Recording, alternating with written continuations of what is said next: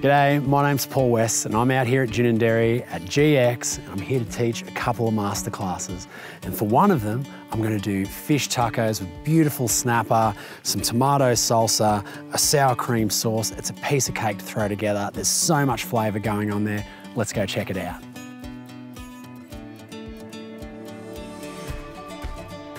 So today we're going to be cooking some fish tacos. And this is like something that I guess is a little bit of a cheat thing for me because I'm on the south coast. So we could do a bit of fishing, we do catching some fish, but you know, this was from a market here in Belconnen and there's some nice looking snapper there. So, you know, it's not to say that just because you can't live near the coast, that you can't enjoy the spoils of it. We're gonna marinate this fish first. I mean, it's got plenty of flavor to begin with. But before I do that, the last thing you wanna do is get a bone. And with snapper, they just have these intercostal bones that run down between these two fillets, like a lot of white flesh fish.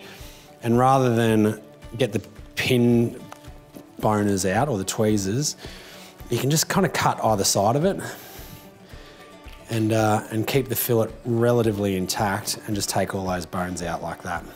I will leave the skin on these. It's totally up to you. You can leave skin on, skin off. It's a matter of preference really, rather than finished product. If these were going to be like the showpiece of like a plated meal, definitely skin on. Looks so much better when you get that beautiful bit of crispy skin.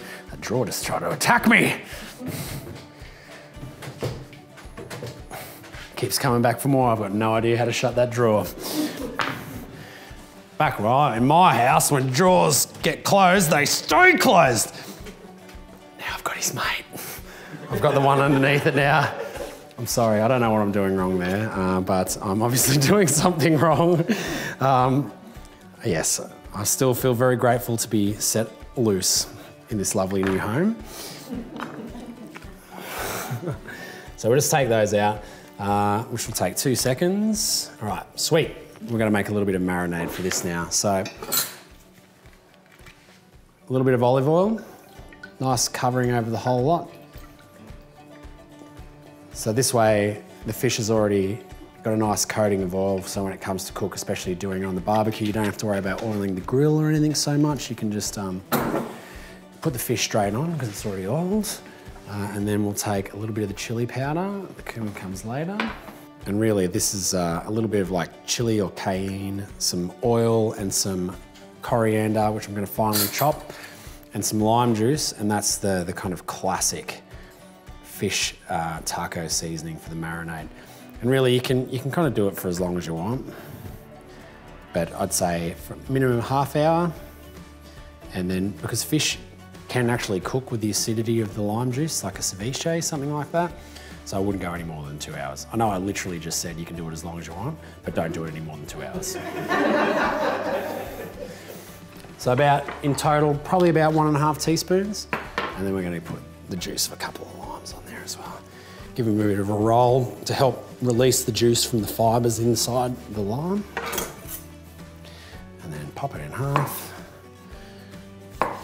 And then you can get a little like stool or a little chair or something, but really like you're trying to go as high as possible, just to look good. Pretty much, there's no reason for that. I'd love there to be, but it's classic. Whenever you see people cooking on television, they're doing these ones, they're like, oh, so good. That's how you got to do it, kids. And that's what's really lacking from shows like MasterChef, I feel, because they're so nervous and they're big, they're trying to be really serious. They don't get to put any flair in their cooking, which is, flair's where it's at. So I'm just going to go the double grip on this one. You want to be a little bit less giving with your juice, do you, mate? No worries. Gotcha. Of course, you could actually use like a juicer, like a little reamer or something like that if you wanted to be, fancy or practical, whatever. But that also works. So it doesn't really take a great deal of dressing, and we'll put a little bit of salt on there as well. And then just rub it in so we get a nice little bit of coating on there. And that'll pop in the fridge for half an hour in this case, but definitely no more than 2. I might, because there's so much fish there. I'm gonna do it in the oven instead.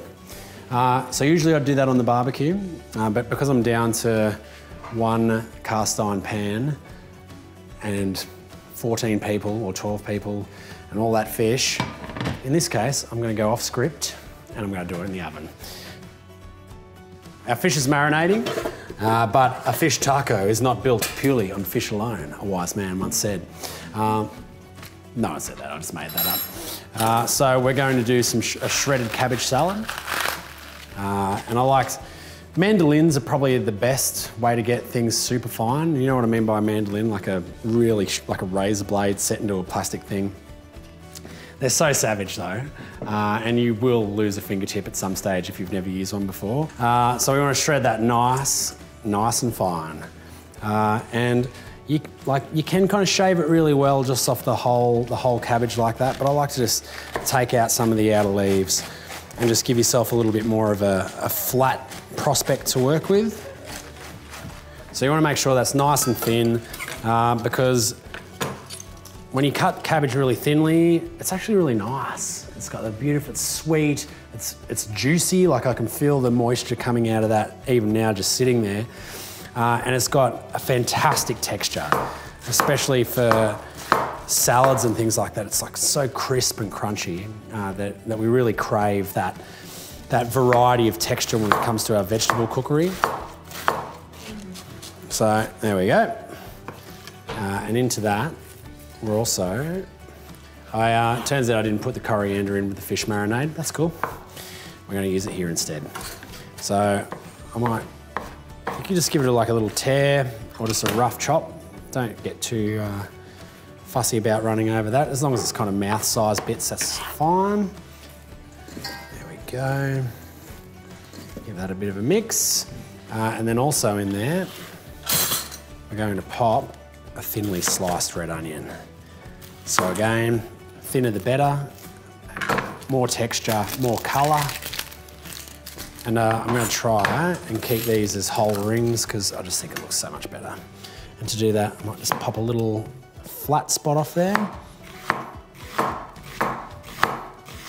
And then I just like to pop if there's any like yellow bits in the middle where you've got that little bit of the germ from the sprouting onion, I just like to pop them out because they don't taste the best. There we go. Break those rings up. Okay, so there's the bones of our cabbage salad, which, you know, has ever a more appealing sentence been uttered.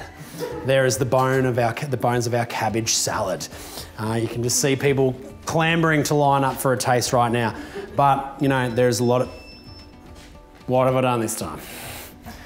Is it the drawers beeping at me this time? Oh, the set temperature is reached. You're better than those drawers, Oven. I can clearly see you two are here to help. Not like you two, just here to embarrass me and trip me up. So, you know, on paper, it doesn't sound very appealing, but when you add those thin slices of onion, you've got that coriander for that beautiful bit of herbal punch, and we'll dress it with some cumin, some lime juice, and some chilli. Just a little bit of chilli. Actually, we'll leave the chilli out of this one. Then all of a sudden it starts to become a much more appealing affair. And a little bit of red wine vinegar in there as well. Just probably because we've got lime juice everywhere else in this dish. And you can mix it up separately if you like, but I think when it comes to making salads, the easiest way to dress them is to make the dressing on the actual leaves itself.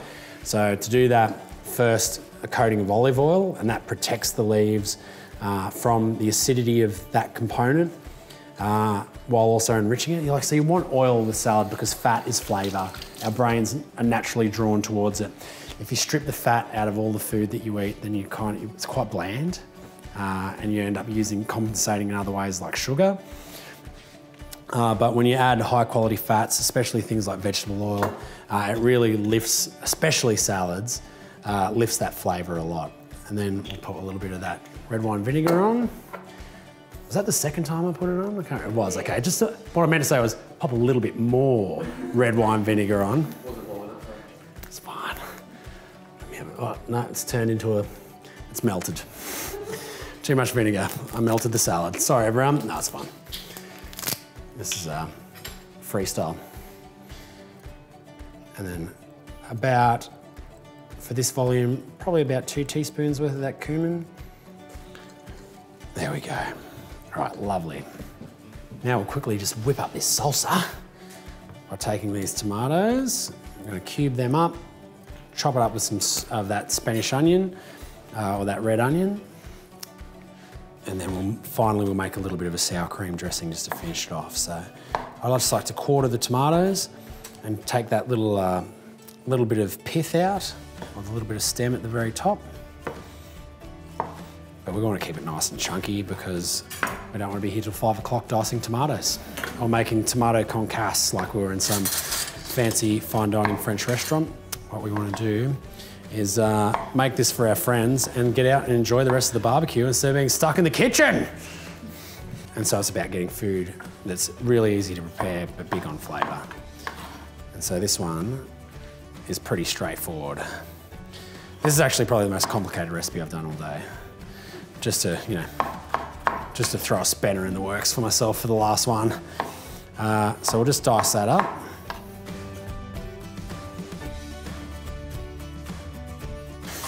And then we'll just roughly chop this. There we go. So again, we're gonna use that kind of staple of Mexican seasoning, the cumin, in there. Maybe about 2 teaspoons for that volume. And my salt.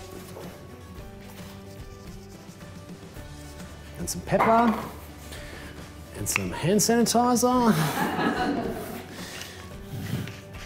There we go. I'm not putting heaps of pepper in. This is just a really crappy grinder from my, you know, one that I bought from home. Just one of those ones that you like. I might just put a little dash of that red wine vinegar in there just to give it a little bit more tang. I've already put it in there. Do not put it in there again. Okay, so we're starting to get our components for our tacos coming together. While that's happening, I'm going to put the fish in the oven and praying this oven's hot. Yes. Don't beep at me like that. Here we go. So you could fry it, but I just feel like I'm going to be a little bit pressed for time today to fry this in batches. Ideally, char grill on the barbecue would be my absolute #1 way to do it. Because you get those beautiful sear marks across there, especially over like a wood coal barbecue. It's hard to beat that kind of smoke-infused flavour. I'll just spread them out there. And we're going to pop that in. That'll probably be about 15 minutes, I reckon. And so, 2 components left to go. So we're going to go 50-50 yogurt and sour cream for this sauce.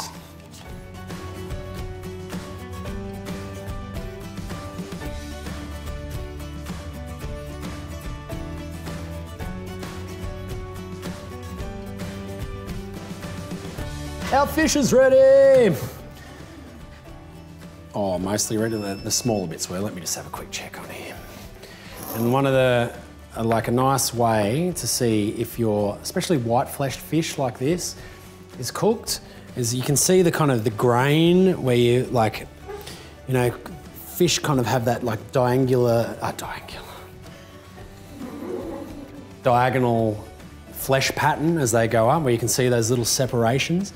And if you can get in and you can just fork it apart in just one spot, yeah, that's good. That's good. And I mean, using a wooden fork like that's not particularly discreet, but if you just, you know, you're worried about presentation, that's how the chefs in restaurants get around it. You know, if it's a skin side, the skin side's cooked, you just quickly flip it over, and on the underside you just use a little skewer or something just to try and tease the meat apart, and if the grain comes apart, then it's cooked. And rather than fry all of these in that fry pan, I'm just going to chuck them in the oven. Because we're nearly there, folks, for a scintillating afternoon of cooking with Paul. There we go. Just gently peel those off.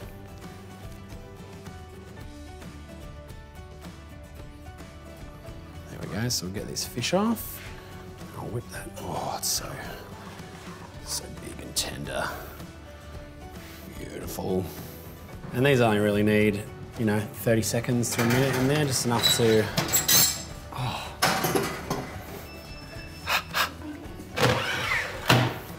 Okay.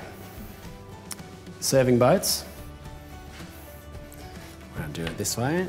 It seems like a good fit. You laugh now, but it'll work. It'll come together. It'll come together once I start putting the fish on there, don't worry. But if you ever contemplate skipping the heating the tortilla step, do not. It's so much better when they're just, where you can either dry roast them in the pan or just a quick run through the oven, whatever you like. It makes a world of difference. There was something, oh, these ones are a bit overdone, but poppadoms.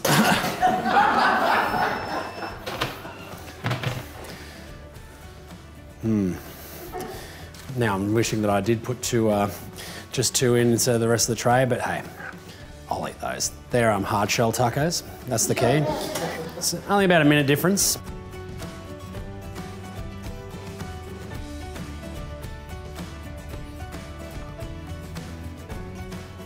Okay. And miraculously, somehow, on autopilot, through all of that, there's actually food here to eat as well. And if you like the look of what you saw there, all the recipes are going to be available on the website, so jump on, download it, have a look and try it at home yourself.